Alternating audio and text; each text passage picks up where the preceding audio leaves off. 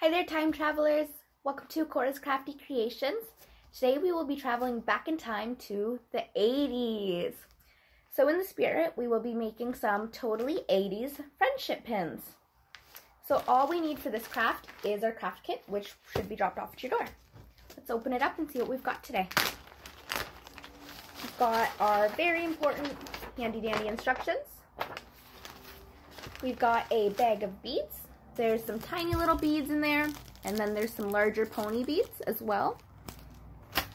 And then we've got a variety of safety pins. I'm gonna dump those. We've got some little guys here, and then I have a few medium guys, and then a few big boys. So those are gonna be what we're gonna put the beads on. Friendship pins are super cute. Once you make them, you can stick them on your shoelaces, on backpacks. You can give them to your buddies, exchange them. My personal favorite thing to add them to is zippers and shoelaces. They look super cute.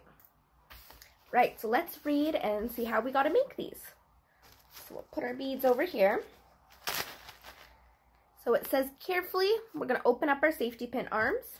I'm going to start with the little ones, and we're going to slide some beads onto the arm. So with the little guys, it might be easier if you stick your thing in here and you kind of fish for the beads. They can be quite tricky to grab.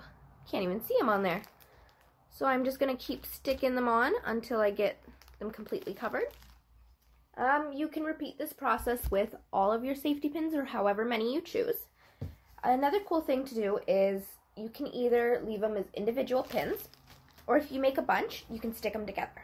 So if I took one of these bigger safety pins, I could slide all the arms of some finished ones on there. So I'm going to put some beads on these, and I'll be back in a moment.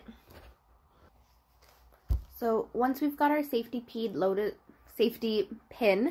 loaded with beads, we need to make sure that we leave enough room above the beads at the top of the point so that we can close it. And we're very carefully going to just slide that arm back in there and close it. And there we go, we've got a finished friendship pin. So repeat that with all your pins, or as many of your pins as you choose. And yeah, we'll stick them on the end of one big one at the end, or you can leave them on individual. Alright, once you've got all your pins made, you should have some really pretty creations. So these are some of the single ones I've made.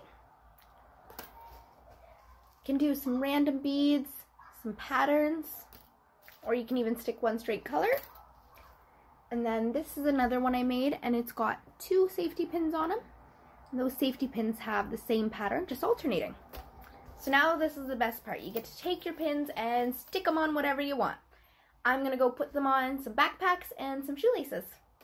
I hope that everyone has fun making their friendship pins. And I really do hope to see lots of pictures and see what you guys stick them onto. Have fun, guys.